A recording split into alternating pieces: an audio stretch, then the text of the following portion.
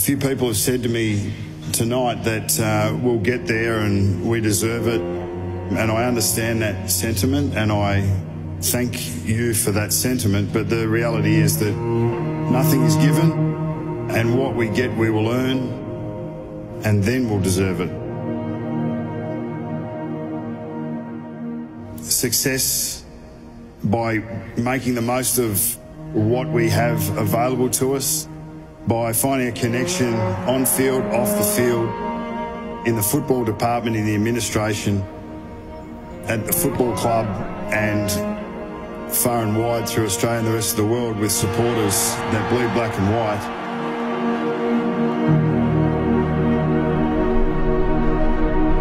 The connection between players and staff, staff to players, staff to staff, player to player, like, we are a tight unit, and nothing that happened in the last week is going to take that away. We are a tight unit.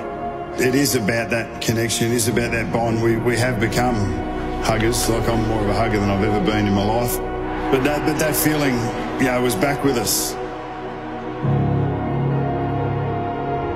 We've had hardships, through our players, and don't worry, there'll be greater hardships, and there'll be continued. There's always something that is thrown in your path that actually is hard to jump over or hard to handle. Don't be afraid of the hurt. Don't be afraid of the downside, because as soon as you're afraid of that, well, then you hold a little bit back, and if you hold a little bit back, you won't be giving all of yourself.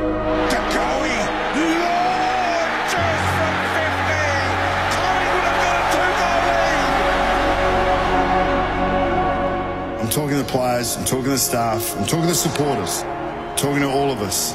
Let's be prepared to continue to put it all on the line. Let's be prepared to work for our dreams and our ambitions. There's no deserving it. All there is earning it. We're going to explore it. We're going to find out how good we can be. Our story's not done. We're going to chase it. Don't let anyone else tell you what our story is.